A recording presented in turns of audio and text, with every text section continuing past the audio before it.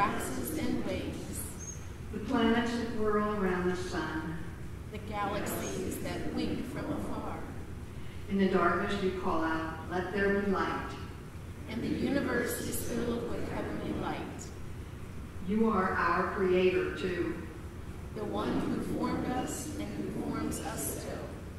May your word of truth ring out today with your call to new life. Amen. Creator of heavenly lights, there is no shadow in your divine light. It remains unchanging across the eons, even as the stars come and go. You are our faithful creator, the gardener of our lives. You plant your truth within us and inspire lives of caring and love. We honor and worship you. Amen.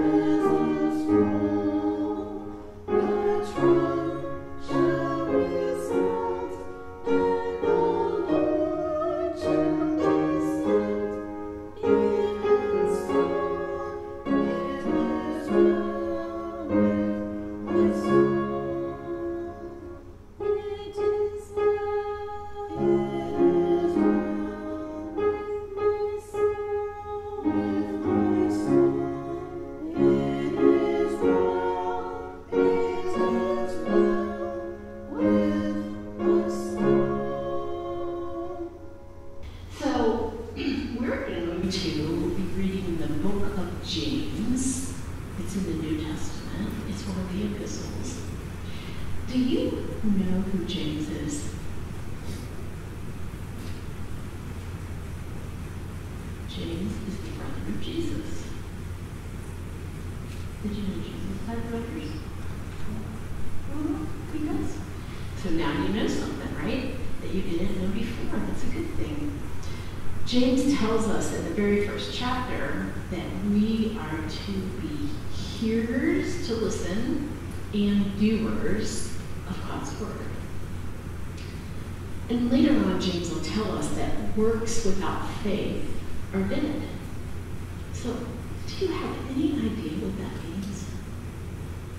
You don't? So if your mom and dad or somebody here at church or at school says to you, I want you to listen, do you know why they want you to listen?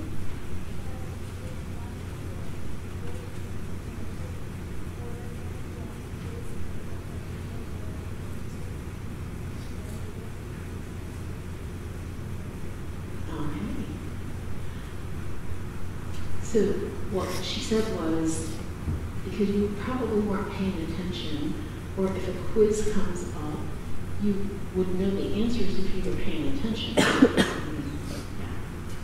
And that's true, but when I say, listen, I want you to hear what I'm going to say, because I think it's important. James is saying, be hearers of God's word. So we should listen to what God tells us, right? He says be doers because he wants us to do something when we hear what we're supposed to do, right? It's kind of like your words and your actions have to line up. If I say, Ebenezer, you are a good boy, and you go out and you punch somebody, that's not funny, is it? But if I say to you, Ebenezer, you are such a good boy, and I know that you are going to do good things, and you go out and you help someone. Or, help someone. You can help someone cross the road. You can help someone with a math problem or a reading problem, or say we're reading along here and I don't know what that word says. Do you know what this word is? I'm going to help you. So what does PH say? What's it sound like? And what's an A sound like? Fair. What's it R?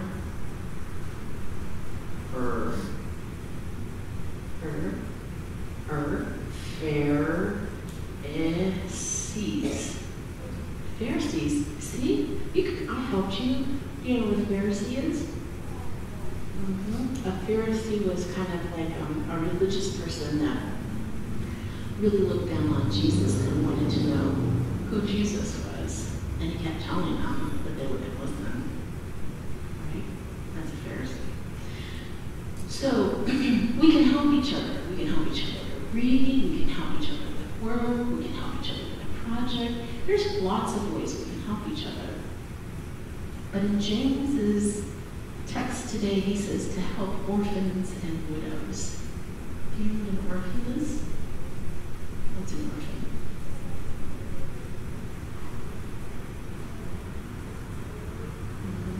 Doesn't have a mom or a place to live. Doesn't have a family. No, they don't. And who are the widows? People who used to be married, but their husband or wife died. And it's usually, they're referring to a widow as the woman and the widower as the man, right? Okay? So those people don't have the means that they had before when two people work together, right? So why do you think we should help orphans and widowers? They probably went through a lot, you're right. And I think that's a good thing for us to remember when we use our words, because words can be hurtful or they can be helpful, right? And we never know what somebody's going through. Okay? Let's pray. Lord, we give you thanks for the words and the vocabulary that you have given to us. Help us to use those words to glorify you. And Lord, help us to see the things that need to be done that match our words and our actions so that they will know we are Christians. Amen. Our scripture text comes from the Epistle of James, the first chapter beginning with verse 17 through 27. Every generous act of giving with every perfect gift is from above, coming down from the Father of lights, with whom there is no variation or shadow due to change. In fulfillment of his own purpose, he gave us birth by the word of truth, so that we would become a kind of first fruits of his creatures. You must understand this, my beloved. Let everyone be quick to listen, slow to speak, slow to anger, for your anger does not produce God's righteousness. Therefore, rid yourselves of all sordidness and rank growth of wickedness, and welcome with meekness the implanted word that has the power to save your souls. But be doers of the word, and not merely hearers who deceive themselves. For if any are hearers of the word and not doers, they are like those who look at themselves in a mirror. For they look at themselves in an ongoing way, immediately forget what they were like. But those who look into the perfect law, the law of liberty, and persevere, being not hearers who forget, but doers who act, they will be blessed in their doing. If any think they are religious, do not bridle their tongues, but deceive their hearts. The religion is worthless. Religion that is pure and undefiled before God the Father is this: to care for the orphans and the widows in their distress, and to keep oneself unstained by the world. This is the word of God for the people of God. Thanks be to God. Amen. Let's pray. God, you are ever faithful, and you create each of us to be a presence of healing and love in your world. You equip us to resist intentions and actions that are hurtful to ourselves and others. Lord, forgive us when we forget your desire for us. Forgive us when we put aside your vision. Remind us of the love and goodness that you have planted within us. And Lord, draw our hearts close to you and bless us as we live in your ways, the ways of righteousness. Amen. As we begin the Epistle of James, we know that this book was written mainly for Jewish readers in mind. They were people that were modest.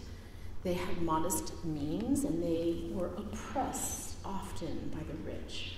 The rich would bring them to court and file judgments against them, and they felt that they were blasphemed by the honorable name in which the believers were called. And they kept back the wages of these believers. James counsels patience, and then he calls them to remember that the Lord ultimately sets things right. I think each and every one of us longs for the Lord to set things right, not only in our lives, but in the world in which we live in. James is the brother of Jesus, who came to lead this Jerusalem church. James addresses their temptations, and he says, "Count it all you, because the testing of your faith produces endurance." He counsels prayer for wisdom, and he says that prayer and faith without doubts is what really counts. He tells those who are tempted that they will be blessed and that they will endure temptations and they will receive the crown of life, because God tempts no one. Many of us grew up with the nursery rhyme, "Sticks and stones may break my bones, but" what's the rest of it? "Words will never hurt me." Is that true? Is that a true nursery rhyme? No, it is not. It is not at all. Words have power, and words have meaning. And when we use our words wisely, they can equip, encourage, and help us. But when we don't, they hurt and they tear us down. How many of you have ever read the book, The Miracle Worker? Okay, that's your assignment for next week. Just kidding. Helen Keller was born deaf and blind. And after a long struggle, she comes to understand the power of words. And it was in the climax of the movie, The Miracle Worker, and in the book, when Helen and her teacher, Annie Sullivan, have a breakthrough. Annie records the moment in her memoirs. She says, quote, "This morning, while she was washing, she wanted to know the name for water. I spelled W-A-T-E-R. How many of you know the sign language for W? W-A-T-E-R. Can you do that?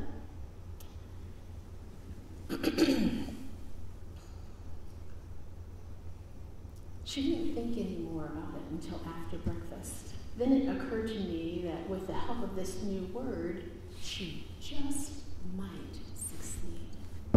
We went into the pump house, then I made Helen hold her mug under the pump, and she pumped the pump. You know the one I'm talking about? The one with the handle and the spigot, and it goes down into the water. Yeah, okay. And as the cold water gushed forth, filling the mug, I spelled again the word, water. W-A-T-E-R, in Helen's free hand. The word coming so close upon the sensation of that cold water rushing over her hand seemed to startle her. She dropped the mug and stood transfixed. And all of a sudden, a new light came over her face. She spelled the word water several times, and then she dropped to the ground and asked for its name and pointed to the pump and the trellis, and suddenly she asked for my name, and I spelled teacher. Just then the nurse brought Helen's little sister to the pump house, and Helen spelled the word baby and pointed to the nurse. All the way back to the house, she was excited to learn the names of every object that she touched. So in a few hours, she had added 30 new words to her vocabulary. I don't know any better example than this story to illustrate the power of words. Did you see Ebenezer's face when I said, "Here, let me help you sound out this word, Pharisees"? Did you see his face? Words have power. The same excitement and enthusiasm and vigor comes to each one of us when we are touched by the Word of God. When we come to understand God's love and his grace for us and the message that he gives us, and understanding why Jesus Christ came. How God sent a Savior for you and for me. The message of God's love is uplifting. It helps us to bear our burdens and to know that Christ died for our sins, and yet he promises us eternal life. Faith makes us joyful and at peace with God and with each other. And it makes us love God and one another. James is an important book about how we can live out our faith. It's written for people who already know and love the Lord. We can use the book of James to help us remember to be doers and hearers of God's word. Let everyone be quick to listen, slow to speak, and slow to anger. I don't care who you are. That's good advice to live by. Ben Sirach in the book Ecclesiastes, which is found in the Greek Old Testament but not in the Hebrew, says much of the same thing. Be quick to hear and deliberate in answering. Shammah, a great rabbi who lived the same time that Jesus walked the face of the earth, cautioned. He said, say little and do much. The American Indians have a proverb, listen, or your tongue will keep you deaf. James is telling all of us not to just be hearers of God's word, but be doers of God's word. He also writes about those who let their tongues get in the way of them. He says, if anyone considers himself or herself to be religious and does not bridle their tongue, the religion is in vain. As James writes, we will hear him use the word bridle and bit to help us understand that we're supposed to keep our tongue under control. James writes to remind Christians that the tongue can be a source of mischief and hurt, and that it needs to be bridled at times. Don't you remember the last time that words were hurtful? The tongue can praise God and tell others about Jesus, and in the same breath, that same tongue can curse and swear and lie and deceive. I once heard a friend who was a pretty smooth talker trying to get this girl to go out with him. And all of a sudden he turned around and he started cussing. And the only thing that I could say to him was, you kiss your mom with that mouth?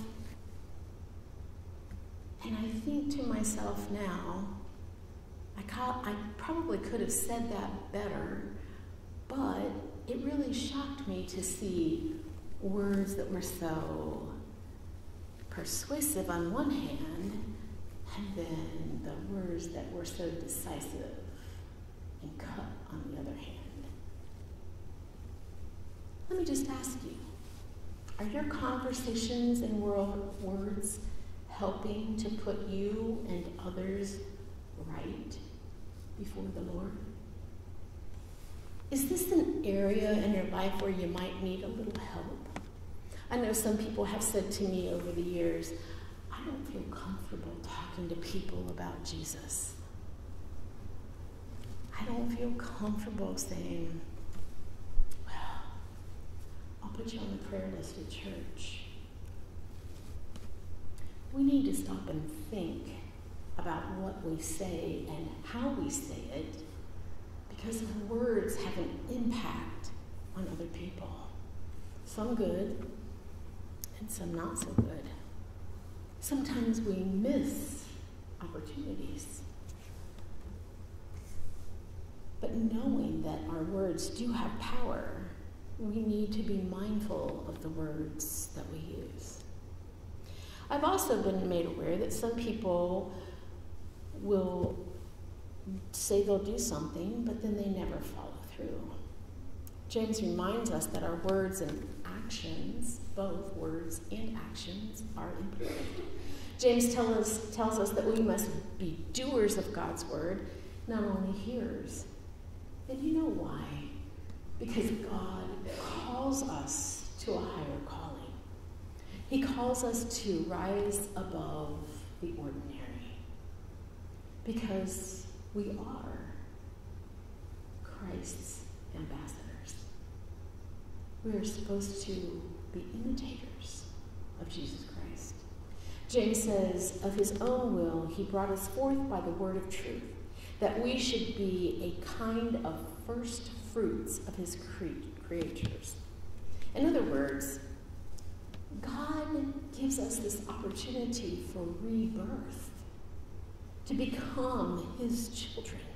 And he wants us to be just like our Father.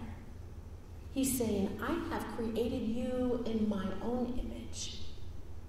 Now live as if you were my child, because you are. Secondly, God expects our actions to make a difference in the lives of other people. We can't help other people know Christ unless it's obvious that we know him ourselves. Our responsibility as a Christian is to help other people to grow closer to Christ and to develop a personal relationship with him. How many of you know the mission of the United Methodist Church?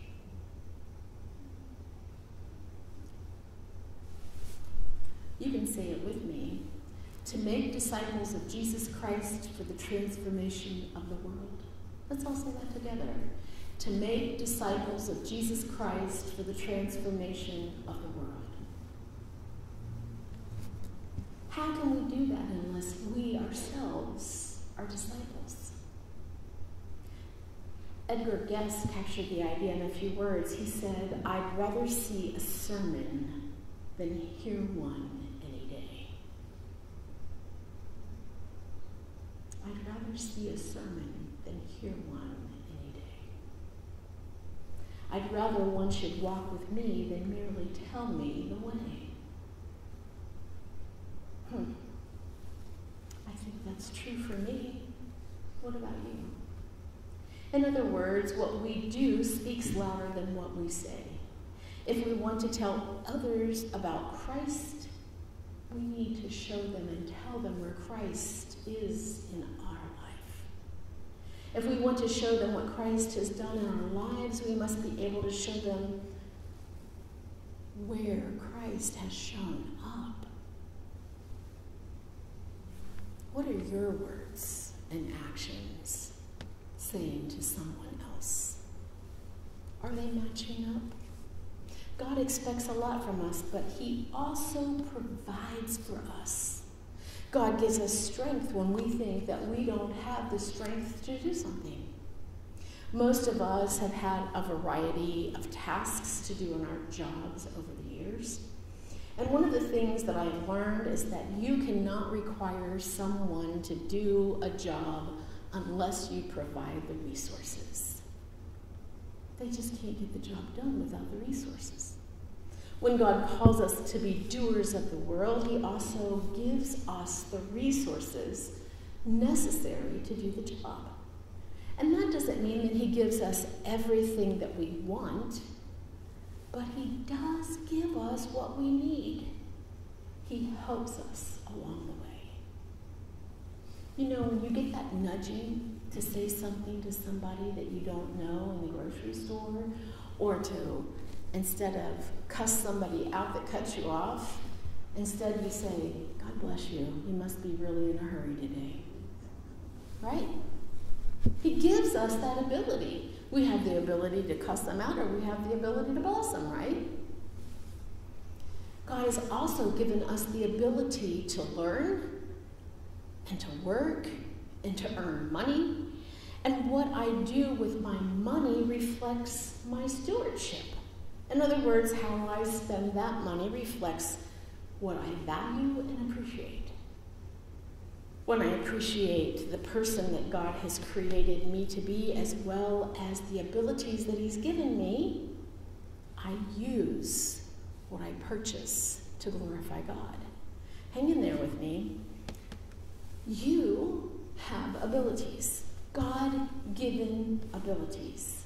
And when we use those abilities, let's say one of the first things that we do as a teenager, help me out here, Lance, is to get a job, and then we get our temps, and then we take driver's ed if we, is that right?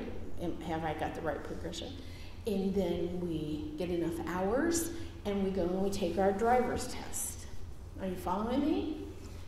So we have all that we need. We have the education, we have the means, we've gotten our driver's test, and then we start off usually with a vehicle that maybe our parents have helped us purchase. Are you ready to purchase a car yet? Not yet. Okay. So you might need a little help from some outside sources, right? So we might have another pot up here for Lance. But anyway, we start off with a vehicle that we probably have not completely purchased ourselves. And so let's face it, when you're a teenager, you don't think too much about God being in the equation until you have a few close moments in that car. I can remember the first time it snowed and I was away from home. I prayed the whole time going home. Anybody been there? But someday, when you are standing before God, God isn't going to ask you what the make and model of your first vehicle was. What do you think God's going to ask you? What did you use that car for? Who did you take in that car to church with you? Who did you go to the grocery store and pick up some items for? How you use what God gives you is important. What did you do to honor me with the abilities and the gifts and the strength that I gave you? Have you ever thought about a car helping you to be a doer of God? What about your home, or your education, or your experiences? When God calls you and I to be doers of the world, he also gives us the resources necessary to do the job. Now, this is just off the cuff. This morning I knew I was going to do a lot of talking before Mickey and I even sang together, and it was kind of a spur of the moment thing, to be honest. We've wanted to sing together, but we took this opportunity to do it. So I thought to myself, you know what, I have some cough drops, and I don't have to be drinking something in the middle of singing. So I popped a cough drop in my mouth before I sang, and it was like, boy, did that work well. I had a lot to swallow, right? But I thought to myself, what if I hadn't have done that? I wouldn't have been able to even get through the song, most likely. But God gives us the resources and the knowledge to do what God has called us to do. There's something else that I noticed. God doesn't always give us everything that we need up front. Sometimes he expects us to take a leap of faith. Maybe it's just a step, but eventually it'll be a leap. An old German proverb says, begin to weave and God will give you the thread. I had to laugh when I read this proverb. How many of you crochet or knit? It doesn't take long for somebody to notice if you use yarn, because pretty soon everybody's leftover or unused yarn becomes your property. I had this huge box of yarn because I started making Afghans and different things or whatever, and then I just put it down and I put it in the box because I kept getting all this yarn and I didn't know what to do with it all. It seems like when you start, all of a sudden, you have an abundance. So if anybody needs yarn, see me afterwards. Indeed, God blesses our faithfulness. Have any of you read about Truett Cathy? No, that is not backwards. The last name is Cathy. Do any of you know who that is? Please? Chick-fil-A owner, good job. the founder and CEO of Chick-fil-A. Kathy founded his company in 1964, and it has grown to number 3 nationally in fast food sales. His corporate goal is highly non-traditional, and it reads, to glorify God by being a faithful steward of all that is entrusted to us, and to have a positive influence on all who come in contact with Chick-fil-A. Would you say they're doing a good job? How many of you eat there? Kathy is a man of deep Christian faith, and a faith that shapes his decisions.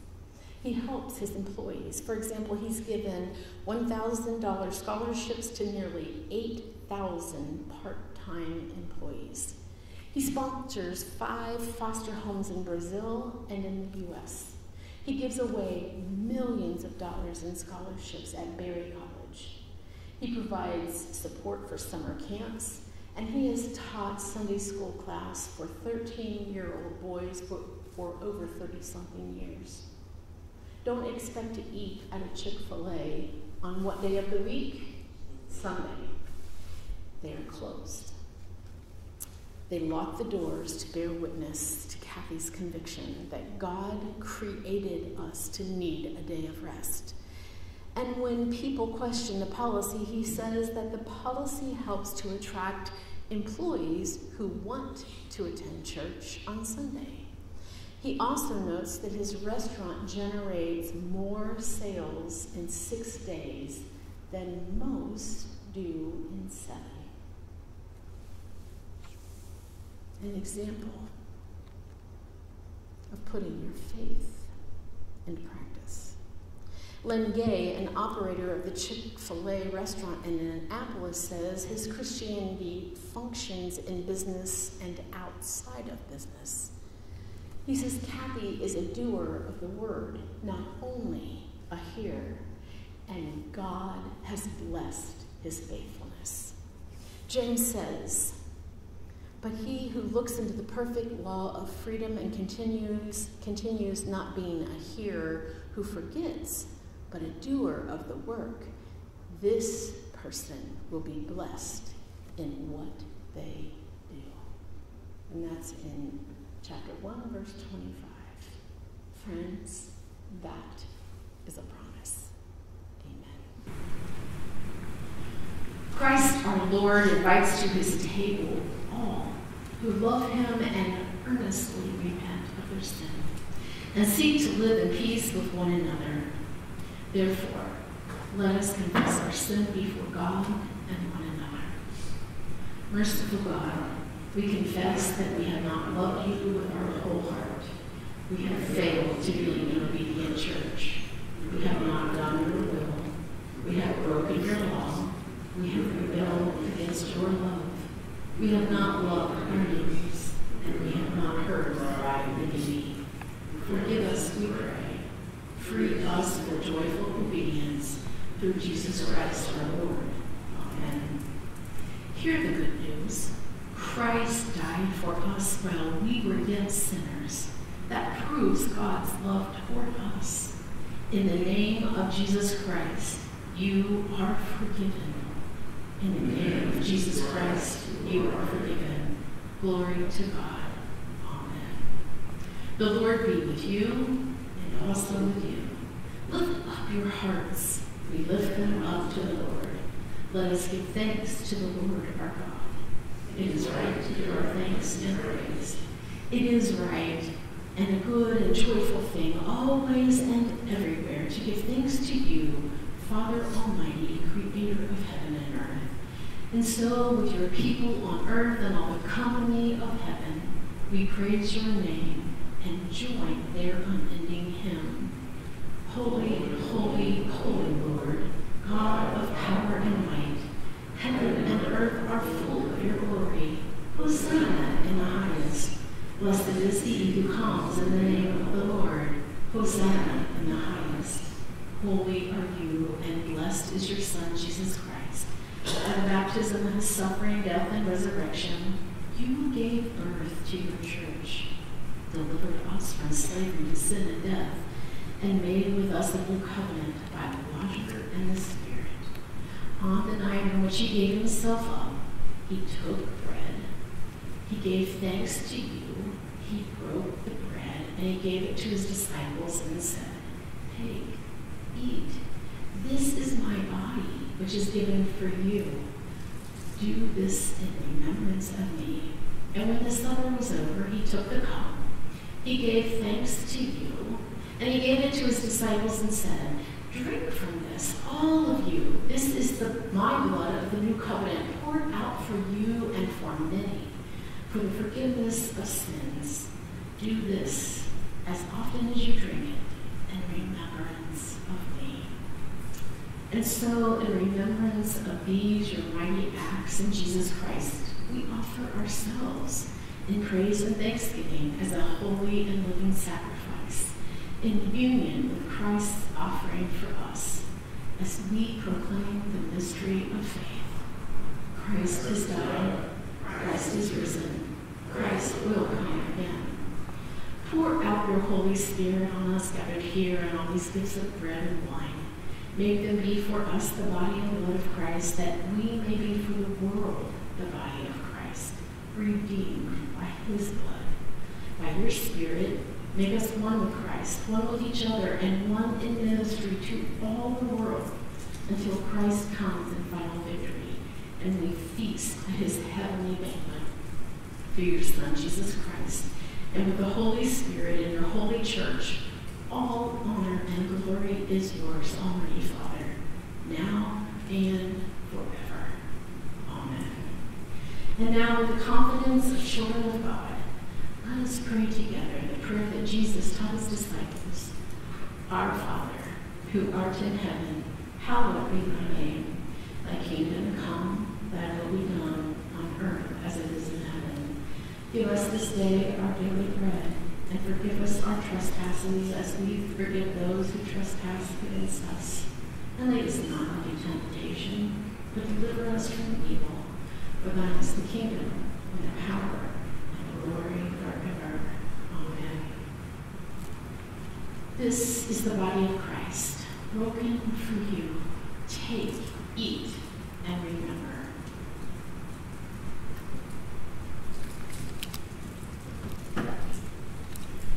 This is the blood of Christ, shed for you. Take, drink, and remember.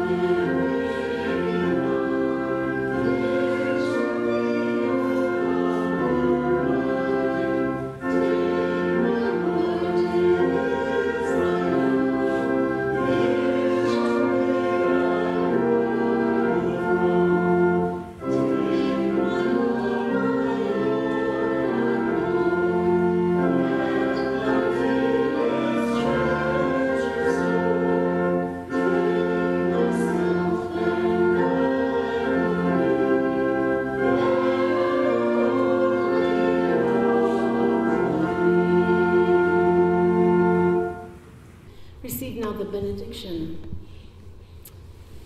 Live a righteous life. Be a good listener. Use your words wisely. Act in ways that others know that you are Christ's ambassadors. Be hearers and doers of God's word. Amen.